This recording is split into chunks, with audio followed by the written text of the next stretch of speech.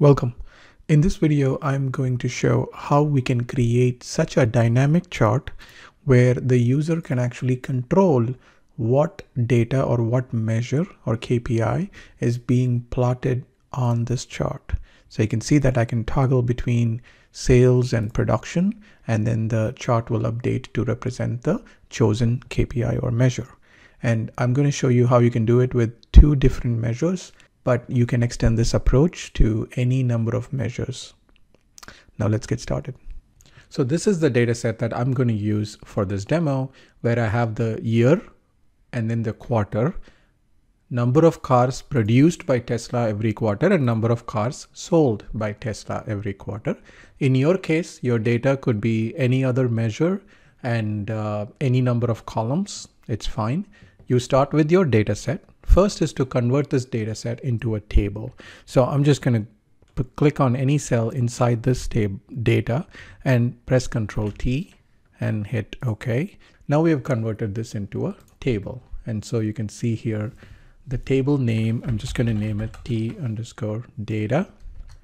Hit enter. So now we have this table. Next, we have to create the list of measures or KPIs. Right. So in my case, I'm just going to use production and sales are the two measures that I have. And so I've put this into a simple table again. Press Ctrl T, hit OK. So now this table, I'm going to call it T_MEAS for table of measures. Before we create the chart itself, we're going to create our helper table, which will have all the necessary calculations. Because we're going to create a column chart, we will need x-axis and y-axis. So I'm creating a calculation for x-axis first. And I'm going to use one of the newer functions in Excel, which is available in the newer versions of Excel. This is a dynamic array function, unique. And I'm going to choose my year column, comma, I'm going to just do false, false. Then I need to calculate the y-axis, which is going to be on the chart. This needs to be dynamic. In our dynamic chart, the x-axis will remain the same, but the y-axis, which is representing the measure or the KPI, needs to be dynamic. So before doing that, I'm going to store in, you can do it in any cell. I'm going to do it in this cell where I'm going to say calculated measure name. And what is the calculated measure name? So whatever the user is choosing, right, as the measure that they want to see on the chart, I want to make sure I capture and store it in one place. So I'm going to use this here. So I'm going to call it, let's say for now, let me just type in production. Okay. And let me just put it in a different color so we know which cell it is. And I'm just going to name the cell as C_MEAS. Okay. So hit enter. So now I can write my formula to be dynamic. So if C_MEAS equals sales, then sum up the year column wherever there is year of 2015 in this case, and I'm going to put a hash at the end of this. This is important because this is a dynamic array that we are referring to. So make sure you put the hash and then you do a comma. And now what are we summing up? This is the sales. So I'm going to choose my sales column. Now, if it is not sales, what do you want to count or sum? In your case, if you have, let's say 5 measures, then you will have nested ifs, like multiple ifs. So let me show you the nested ifs. So if I want to do MEAS equals production, then sum if, go to the year column, use the criteria 2015, put a hash, comma, and then sum up the production column values. Okay, so this is how you can do a nested if. Depending on how many different measures you may have, you can now create as many nested ifs as possible and then close all the parentheses. So I'm going to do here is if it's production, we calculate this. If not, what do you want to do? So let's say the user doesn't choose any of these valid values. If it's blank, what do you want to do? You can either make it blank or you can use a default. So I'm going to use the default as sales, right? So even if the user doesn't choose one of these two values, I'm going to, by default, use sales. Now I'm going to close, and I need to also close the first parenthesis. So I'm going to close it again, hit enter. So now what we have done is we have created a dynamic y-axis value calculation, where if instead of production, if I type in sales, I now have the values being automatically calculated. Now it's time to create the chart. So I'm going to go and create a 2D column chart with no data at this point, but I'm going to connect this to, this is the series name. You'd want to choose this sales or whatever the measure name is. And then for the series values, I'm going to choose the y-axis values. Hit OK. And now in the x-axis values or the horizontal axis labels, I'm going to hit edit. I will choose the year. So then I will hit again OK. OK. So now we have a column chart or a vertical bar chart, which is dynamic, meaning I can change this to production. And now you will see that the chart changes. So I can add labels so we can see how it looks. And if I change it to sales, the numbers will change to sales. We do have a dynamic chart, but it's not fully dynamic. What I mean by that is if I add another year at the bottom here to say 2022 in my table, you will see that my chart doesn't update. Only the x-axis and the calculations update, yes, but the chart doesn't seem to pick it up. And we want to address this because we want our solution to be fully dynamic. So I'm going to take back the row for now, and let's change our chart data. In order to do so, we are going to create named ranges.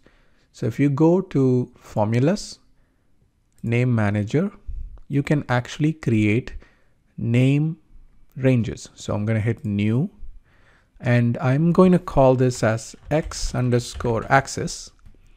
And what do I want my x-axis values to be? It is going to be a dynamic array starting from this cell, and I'm going to put hash because it's a dynamic array.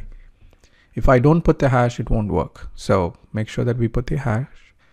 And now same approach, we will do a y_axis, and these named names that we give to the named ranges, it can be anything that of your choice. I'm just calling it x-axis and y-axis to be pretty straightforward and basic, but you can call it differently also. I'm going to choose this y-axis value and then put a hash so that it'll be dynamic. So I'm going to hit OK. Now we have created the named ranges, but they're not connected to the chart yet. So that's the next step. Right click, select data. Here, if I go back to my y-axis values, instead of this fixed set of cells, make sure that you leave the exclamation mark there, delete everything else, type in y_axis because that's the name of the named range we created.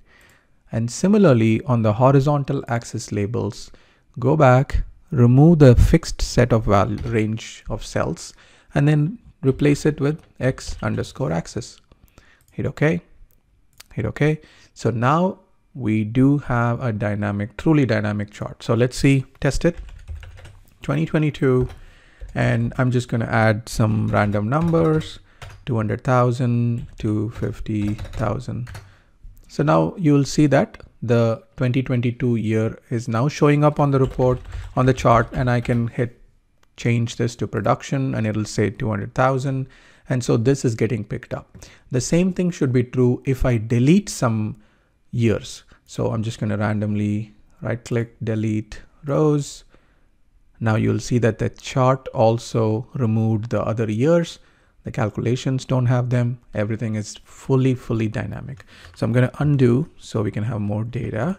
And so now we have this chart, which is fully dynamic, and you can change the measure and it'll automatically update. Now for the last part, we need to make sure that this can be controlled by the user in a more effective or visually appealing way. So I'm going to move this chart now into a separate sheet because we don't necessarily want our end users to see all of the calculations and everything. I'm going to cut the chart and I'm going to paste it in a brand new sheet. Great. Now with this, how do we make sure that there is a slicer to control the choice of the measure or the KPI? In order to do so, first click on this measures table that we created. Then let's do a insert pivot table and choose somewhere in this table, in this sheet itself, a place. I'm going to choose this and hit, remember it's P3, hit OK. So P3 is where the table is, and make sure that we select the measures. That's the only column we have. So we have selected it and now it has landed in this place. Great. Now you can close this one. We want to create a slicer on this. So I'm going to choose slicer. And then I'm going to click on measures. Okay. So now we have a slicer, and this slicer, when you click on one thing, you'll see that this table, pivot table, is getting selected, right? So if you selected whatever value you selected, it's going to be in cell P4. And so without getting too fancy and complicated, the simplest approach would be what we already have this cell where the calculated measure name is. I'm just going to do an equals and put a formula in there, put equals and say equal P4, hit it. And then now what happens is whenever we click on our measure slicer, you will see that the pivot table updates. And because of the pivot table updates, the calculated measure name will update. And because of that, the y-axis calculation will also update. So you will see that the numbers change. Great. So now let's take the slicer, cut it, and take it back into our chart sheet. So now we have a slicer, and if you want it, if you have a lot of measures and if you want it to be vertical, that's okay. You can leave it like this with a lot of different measures. In my case, I only have 2, so I'm gonna see if I can do it horizontally. So I will resize it and I can put it anywhere here. And if I don't want my measure header, so I'll just remove it. And there you go. So now you actually have a working slicer, which we have to test if it'll actually update the chart. And now it's sales, it's production, and the title is kind of along the way. I'm not going to focus on formatting in this video because the goal of this is to say how you can create a slicer controlled chart to change the measure or the KPI that you're actually plotting on a column chart. You can change this chart type to a line. Because I'm using year, it would be okay. The point is to say similar approach can be taken to create other types of charts also where the series data has to be dynamic. So I'm going to undo, leave it like this. And now you have a front end user facing sheet, which has the dynamic interactive chart, but then all the other calculations and stuff are in the other sheet. So I would recommend hiding the other sheet so the user doesn't have to see it. And you can now build this along with other visuals in an interactive dashboard or a report for your end user using this technique. Thank you very much for watching.